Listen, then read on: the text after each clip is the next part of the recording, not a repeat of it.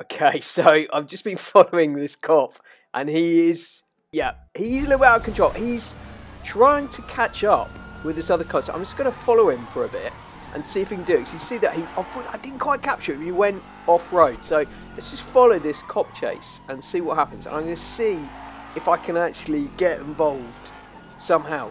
Normally what happens is they drive along high speed and then they catch up with them or they bump them off the road. So let's just try that. Oh, there we go. The lights are on. So he's caught back up. Where have they got? Who is he actually chasing? He's chasing that guy. Oh, there we go. Oh, what a hit. Oh, no. He's stuck in a tree. Cop fail. Alright, now I'm going to resist attempt chase. I think if I go into the back of the cop, then he's going to start chasing me and poor Michael's going to get shot at. And look at the state of my car already. It's not in a good state. So let's just see if he can actually catch up with him. And, oh, he got a hit.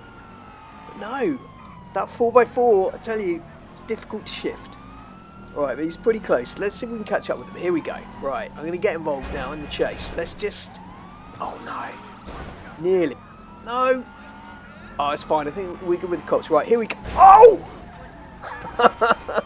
Oh, there we go. He's got him. Right, there you go. There you go. Vigilante mode. Take out that guy. Oh, she's getting out. No.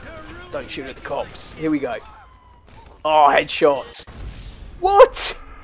Why did you do that to me? Oh, come on. I was helping out. Oh, dear. There you go. Don't do it, kids.